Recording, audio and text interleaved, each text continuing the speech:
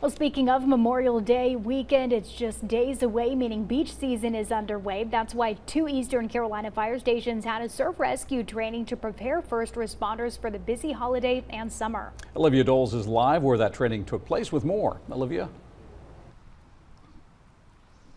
Dave and Courtney, this morning the Emerald Isle and Indian Beach Fire Departments came out for a training to ensure summer fun stays safe along the coast. The training brings lifeguards and other first responders together so they know what to do in case of emergency.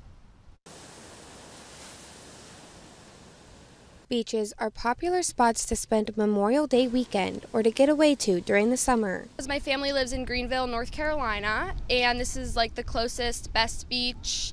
I love coming here. It's really nice and I feel safe. That's why Emerald Isle Fire Department and Indian Beach Fire Department got together for a surf rescue training ahead of a busy beach season. We try to get all that together before Memorial Day weekend gets here. It's really the kickoff for summertime here along Eastern North Carolina anyways. And so honing those skills again is utmost importance for us. The training had tasks crew from each department participate, helping them learn new ways to work as a team. It's a really good opportunity for us to work with our neighbors and get to know each other and how everybody's going to operate during a call, so it's very beneficial. Some first responders say it's not as easy as it seems to get someone to shore when there's an emergency. Getting that realization in for our crews to realize, hey, it's not going to be flat out here. You're going to have a wave on top of a wave every time you turn around on that jet ski, so keeping your head on a swivel, I think is probably the most difficult thing.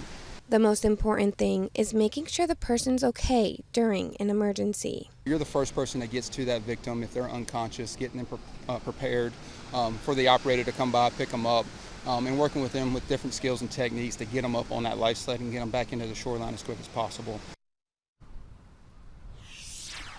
Chief Matthias says beach season doesn't really go away, but during the winter months, the lifeguards and fire department prepare for the upcoming season.